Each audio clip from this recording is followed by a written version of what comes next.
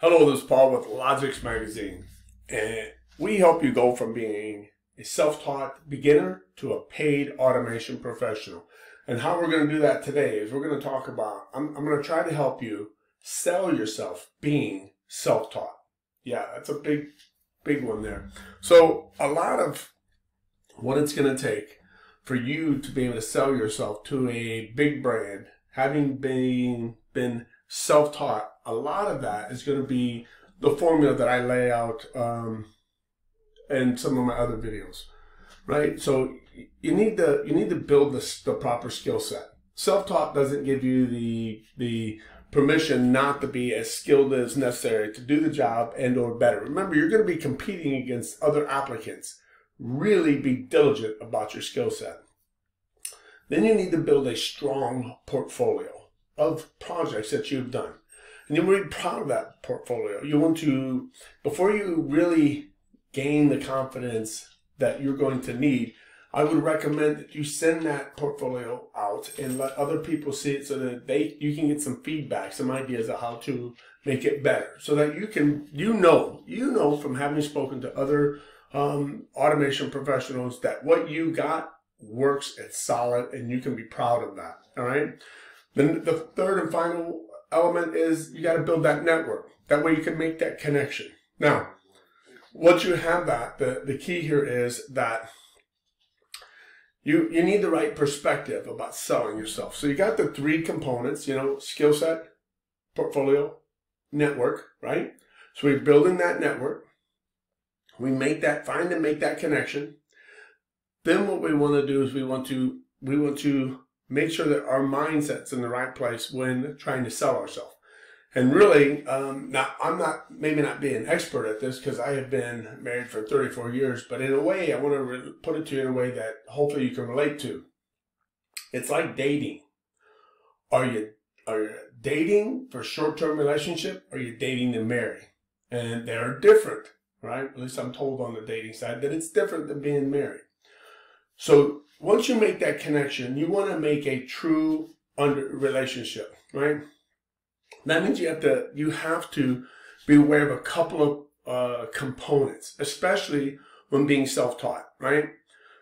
And this is very important to understand, right? And you want to have this little formula I'm going to share with you in the back of your head as you move and connect with people and have conversations about opportunities. All right, so I outlined this in several of my other videos, but an interview or any relationship all comes down to the first step generally is kind of convincing that you could be a good fit, right? The resume is not going to do it. They're going to want to meet you. They're going to have to talk to you. They're going to want to, sense you and feel you out.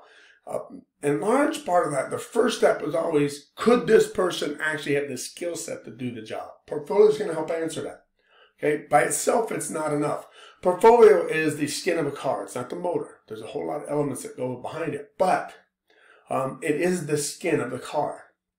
And I'll give you an example. A lot of portfolios don't get more than 3 minutes tops review, no matter how many good quality videos and documents you have on there.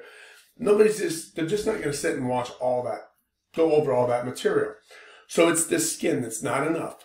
All right. But if you follow this formula, this is really important.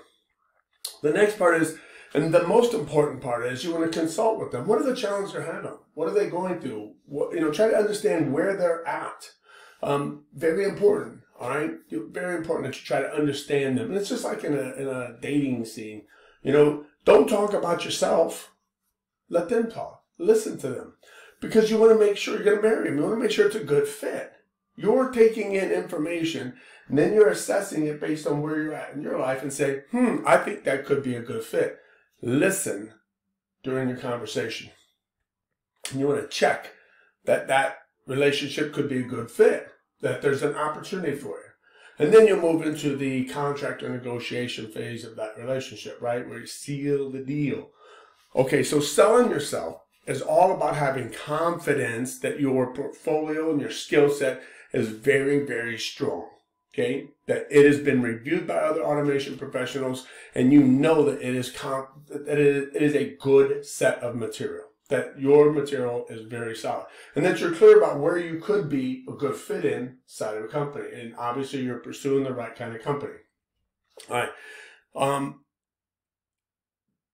I'd say that the next very crucial part, and I'll reiterate it really. So you got convinced, and that means portfolio. It's been reviewed. You've got the confidence, self-esteem that it will do the job. The next, I'm just going to reiterate this again. It's about consulting. It's about listening to them. All right. Now this video may not answer all your questions. It can't. I have so many things in my mind I want to share with you, but I'm trying to streamline you about selling something. And I connect it to dating and marrying.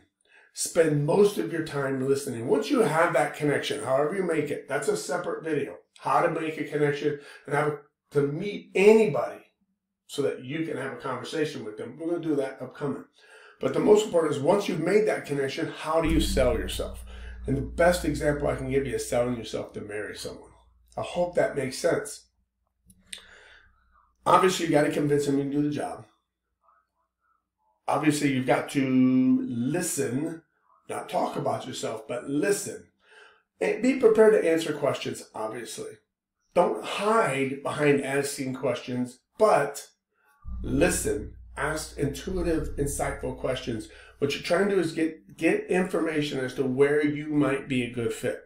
Okay? Listen and consult. Get the feedback. Ask questions. Dig deep. Dig deep. All right? And then follow that up with checking, verifying that what they're saying and what you're thinking is a good fit. Sometimes that might take a day or so to kind of check out a few things. But check and verify. And then you'll move into the seal the deal or the contract phase. What I've done for you, hopefully, is I have shared a formula for you. Now, there's the connection. So you're going to connect, how you're going to connect with somebody. You're going to find them. We're going to do another video on that. Then we're going to talk about how do I sell myself. This is a hiring manager for a large company that hires PLC programmers. How do you have that conversation? How do you sell yourself as a self-taught professional, right? And really, the convincing part is knowing that you've done the work.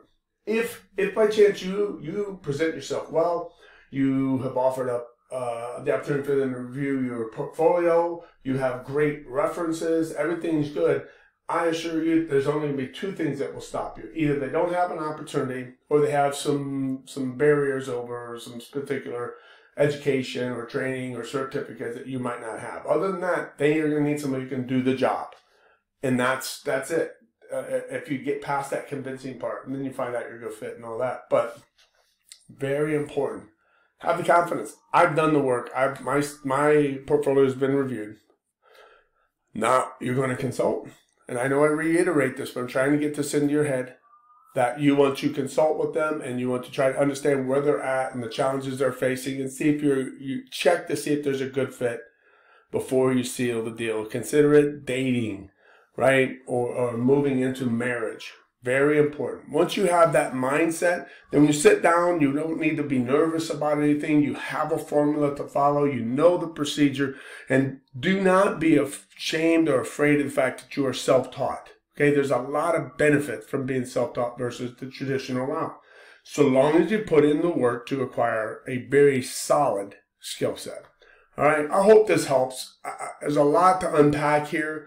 But I try to give you a very simple formula that you could use to sell yourself as a self-taught automation professional.